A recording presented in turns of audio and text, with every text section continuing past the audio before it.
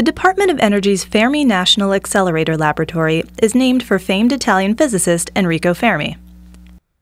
It's fitting, then, that another famous Italian recently paid a visit to the lab.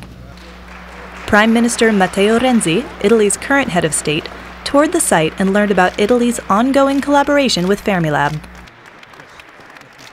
I'm very happy to see how things are developing. But it is a coordination. Most of the thing is an international cooperation. So, I mean, obviously, we are part of a cooperation like everybody else. I think it's a nice thing that Fermilab is continuing very successfully. Renzi's visit comes as the lab is hard at work on its flagship project, Dune, a neutrino experiment built on Italian detector technology. You know, when you look at Icarus, which is now the biggest detector, it looks big because it's 20-meter long. But when you think that each one of the cryostats of Dune will be almost as big as this building, and you have 4 of them, then you're thinking about another scale. Scientists from Italy work on experiments investigating a variety of particles, but there is a particular focus on the elusive neutrino, the most abundant matter particle in the universe. Strong international partnerships, like the one Fermilab has with the Italian physics organization INFN, are essential for untangling such physics mysteries. For us, it is crucial that obviously particle physics keeps going on, remains at the top level in the US. So we are strongly supporting, as I said, the project related to neutrinos, both for the short and the long baseline projects. And we think that working together, we can really have a mutual benefit, both institutions. Italy is also a major contributor to the hardware and technologies used in particle physics experiments.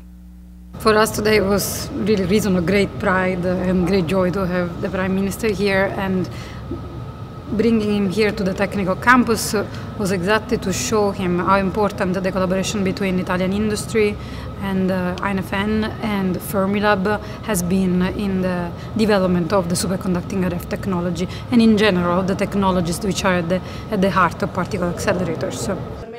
Members of the scientific community were excited that the Prime Minister paid a visit to the lab. Prime Minister was very interested in what we do at Fermilab. Renzi addressed the Italian community and he said that for him it's very important to have the Italian physicists working in the Fermilab laboratory in such a great program with a great future. I think the visit of a Prime Minister is really significant, especially at national level like Fermilab.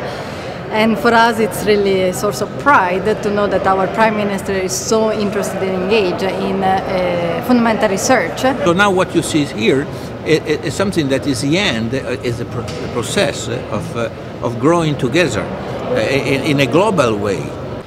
I think it was a great event because in my 20 years at the lab, I personally cannot recall of any other visit of this importance from Italy. The Prime Minister's visit celebrates the strong relationship forged between Italian scientists and Fermilab, a partnership that extends well into the future.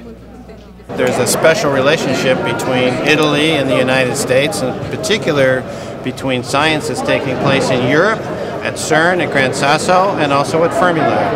And the Prime Minister emphasized that over and over again, that he wants to develop these bonds with Italian citizens over here.